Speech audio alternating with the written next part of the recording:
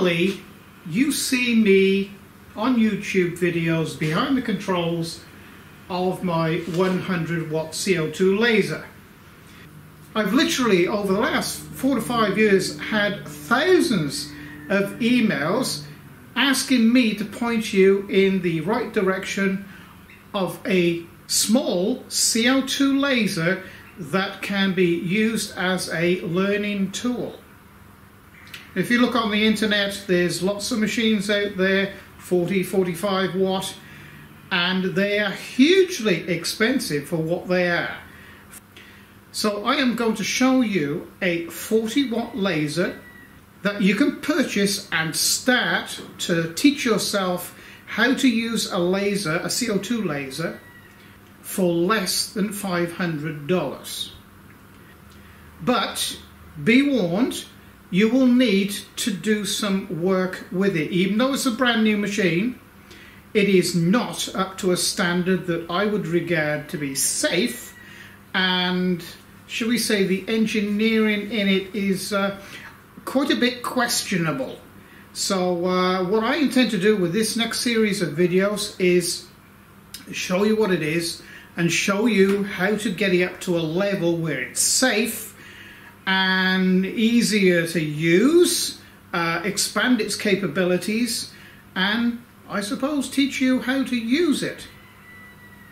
So the next thing to do, I suppose, is unbox it.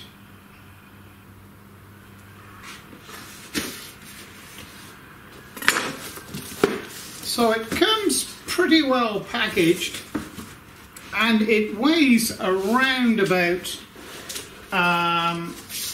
I suppose, I think it's 18 kilos, which is, pounds, I suppose it's about 40 pounds in weight. And it's well packaged. There's a lot of polystyrene around it. And we'll get it out of this box and I'll come back to you next.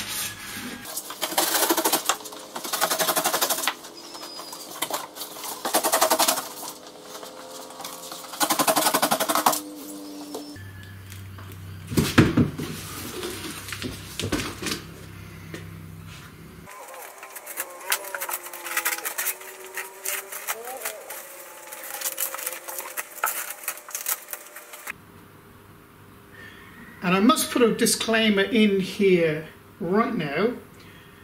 I paid for this machine, so I can say exactly what I want about this machine.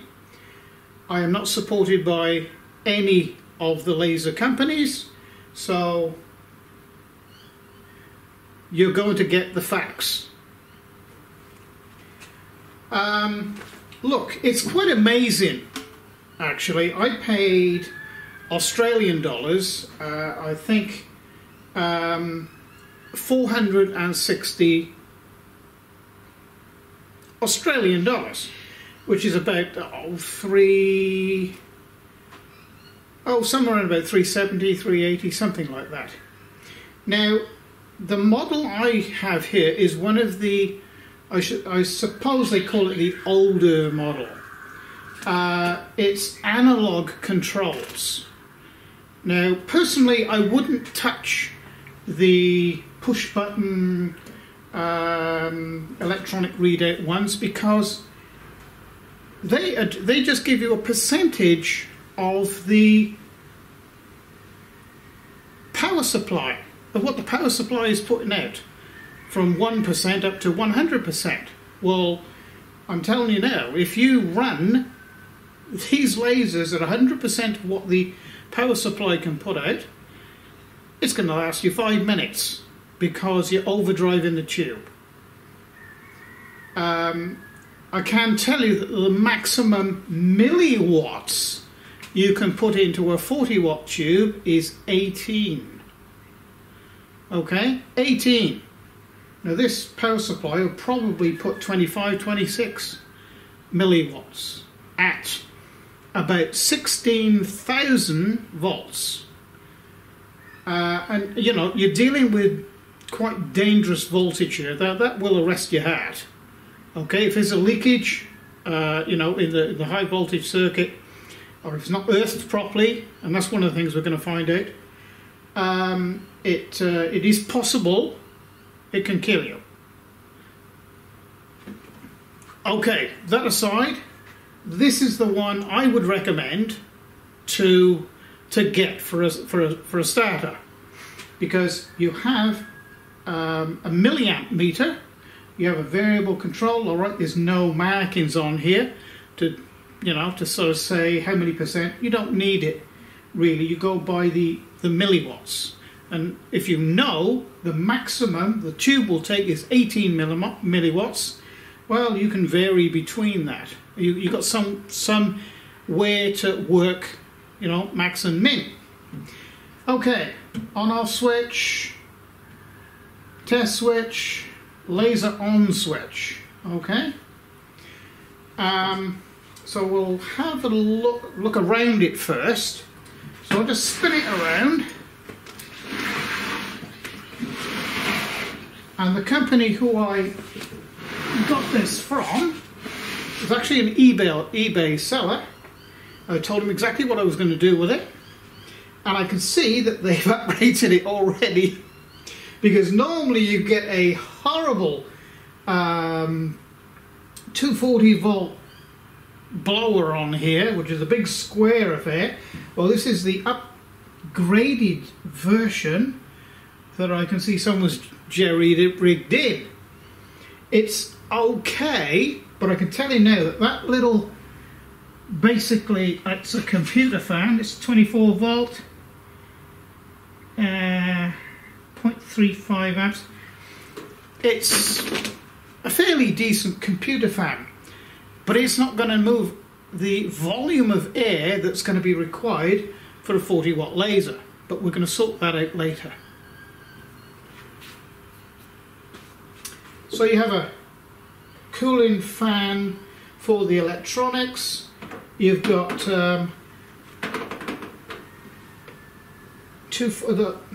these plugs here are for the auxiliary items, water pump and so on. And this is your main input, which is standard sort of 240 volt input that you'd use for a computer. Now, inside there'll be a fuse, and this is an external ground wire or earth. That's very important, because not only do you have an earth on the cable, your power cable, which is very important, you have an external secondary earth here, which needs to be connected, and I'll show you how to do that. This is the, I'm sure you've probably seen other unboxings, and yeah, polystyrene stuck to it. This is the coolant tubes for the laser, which is in here, and I'll fetch you in a bit closer. Okay, yep, they've modified it. Now, on other models, you lift this up and it immediately falls back down. And everything is nicely tied up with zip ties. Laser tube looks fine. I know in shipping, quite a few of them will snap off here on the inside, but this one looks fine. Can't see anything wrong with it there. Mirrors look fine, but we won't know until we actually get it running. So let's have a look what they've said inside. Okay. Oh, righto. Well, there's the pouch with, I suspect, oh, actually, a nicely bound, they've given me an upper class. But there again, I will remind you that I am not associated with these companies, and I am able to say exactly what I feel, what I see about this machine. Okay, Aha! They didn't print a new page. They actually took a photograph, a rather grainy photograph, of the upgrade and stuck it in the page. And I believe behind here, oh, I can't, is the big horrible square one that you normally see comes with these machines. So well, that's quite a nice touch. And there's some data there about the external ground or earth cable, and I'll show you all about that a bit later. But that's a nice touch. At least they've gone out of their way to make it look nice and bind it.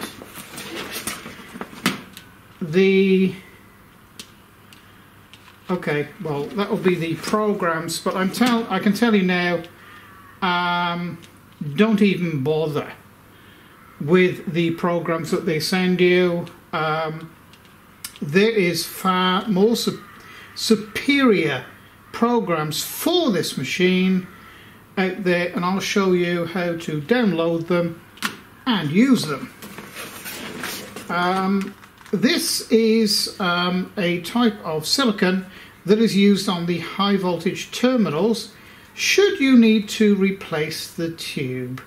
Why would they actually supply that? Are they expecting the tube to go? Makes you wonder, doesn't it? Anyway, and some, oh, this is tape to go around the laser tube when you put it in the carrier. So they probably are expecting it to not last long, maybe.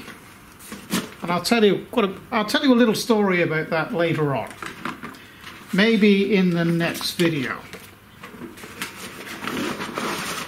Because all we're concerned about with this one is unboxing it basically and having a look.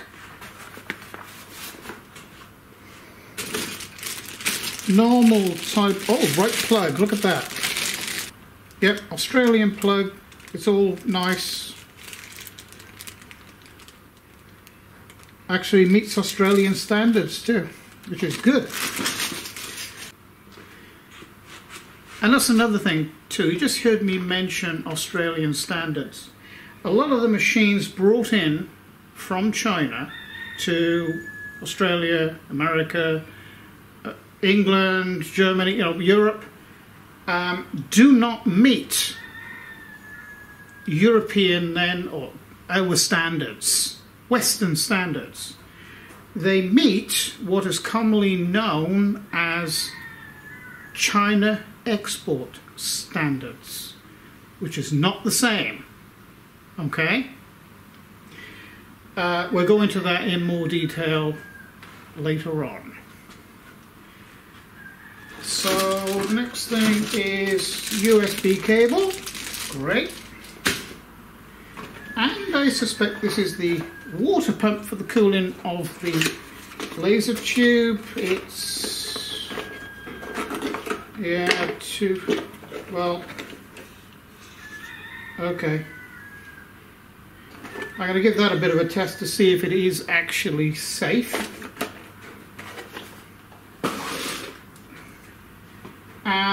Okay. I suppose if you were starting off with a laser, you could use this. But it is so thin and flimsy, I knew that this was a problem, and I bought my own. And that's one of the modifications that we're going to be doing with this 40 watt laser. Now what we got here, oh, really, if you're not going to use the program, you don't need this. This is the key for the program.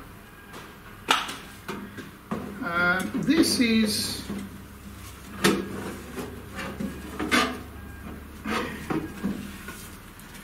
okay, this is the bed that actually covers this.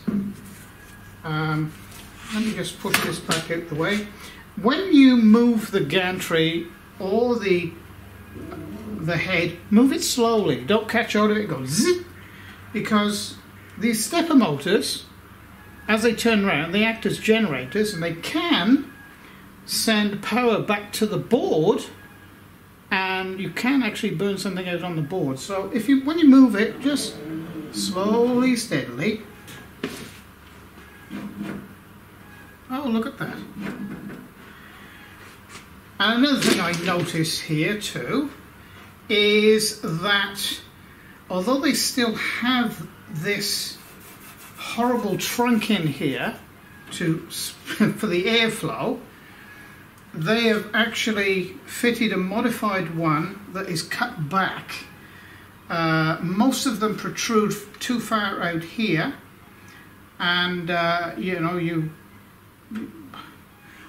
I will be modifying this myself anyway, as indeed I will be modifying quite a bit of these items. And this is the normal type of spring-loaded. Oh, it only comes that far. Great. So you can get something there about 3 inches wide, and clamp it there. I don't know whether that would be handy or not. But this is an aluminium plate. Now I hate having aluminium inside the bed, and the whole bed is aluminium, and I will show you at some point what can happen with a CO2 laser that has aluminium inside of the on the bed. Aluminium will actually reflect about 98%.